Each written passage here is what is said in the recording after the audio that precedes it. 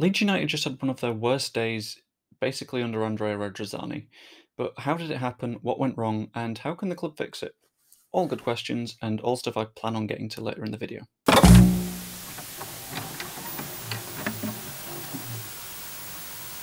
So Leeds United go into this match in a pretty perilous spot. They're in 16th place, Bournemouth are just above them, and they know that a win will really help them in the fight for survival. Now this tends to mean players really focusing on the match. They've got their routine, they've got to stick to it.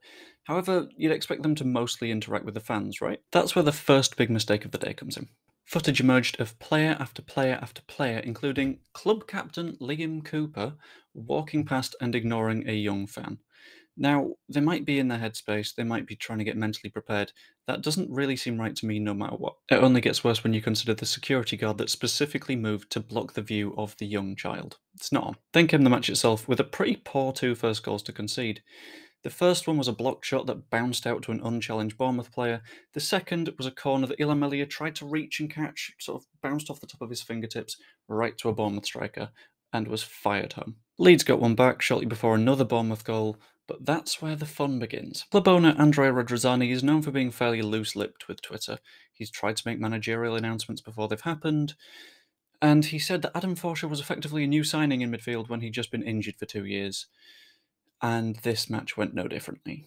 In a DM to a fan, Radrizzani said that he was broken and that the shit was unacceptable. He used that word himself, which sort of surprised me. But yeah, of course, that got a little bit of backlash as well, with a lot of people saying that he just wanted to make sure he was on the fans' side and everything. The rest of the match went sort of as you'd expect. It was a bit miserable. Leeds tried to attack, Bournemouth defended successfully. It ended 4-1, with the fourth goal being quite pathetic. It went directly through Ilham Melier, but he didn't have any help from his defenders in the slightest. There was another video clip after the match, this one seeing Jack Harrison sat on his own on the bench.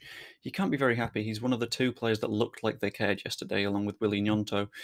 They've got real quality, and they want to see the club stay up for sure. He's been with the team since they were in the Championship. Harrison's invested in this club. In his press conference, Javi Gracia wasn't too inspiring either. He said that he thinks the board will be behind him if he's still here, which is questionable. As I'm recording this, there is doubt as to whether he will stay at the club and whether Victor Orta will stay at the club, which is concerning. By this time, the pre-match video of the fan being ignored has leaked out and fans are livid. Later in the evening, the Supporters Advisory Board issued a motion of no confidence in the club's ownership. Quite a step to make. The club picked the Supporters Advisory Board, and despite the fact it's made up of fans, they should arguably be on their side, with the San Francisco 49ers waiting in the wings. Fans are sort of desperate for a takeover now. Since that, Phil Hay and John Percy, with The Athletic and Telegraph respectively, have both said that there were meetings last night about whether Radrizzani will fire anyone. That includes Victor Orta, the director of football, which is, again, a big step.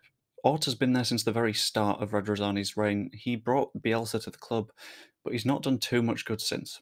And that's where we're at now. So what can the club do? In the short term, it's really hard to say. There's only 4 games left of the season, so if you get anyone in now, it's a massive roll of the dice. Gracia might get points, the guy they get in might not. You could throw away safety, or you could manage to just clinch it on the last day. The entire just seems to be long-term fixing, however. If Victor Orta does leave, that'll be a big shift. The club has a massive focus on getting youngsters in and developing them and selling them at a profit. That's what happened with Calvin Phillips. Probably happening with Gnonto, definitely happened with Rafinha. A new director of football could massively change that. However, if you do that, it's the director of football that's responsible for hiring a new manager, so can you get rid of Gracia? Can you do both at the same time? I don't know. I don't think so. I just think Andrea Radrizzani is quite desperately looking for solutions. If he manages to keep the club up, he can sell them for £500 million. If Leeds United go down, that's going to be a really hard sell on the 49ers. If I had to make a prediction, he's going to fire Gracia and just hope for a bit of a bounce that keeps Leeds United up. Either way, that roughly summed the day up. It's an issue that's got causes going back a long way, from picking the wrong managers in the first place to buying the wrong players to suit them. Yeah, basically the ownership's got itself in a weird puzzle, and I'm not sure there's an answer. Let me know what you do in the comments below. Drop a like and subscribe if you haven't. This was a depressing video to film, so I hope the next one's more fun. See you later. Bye.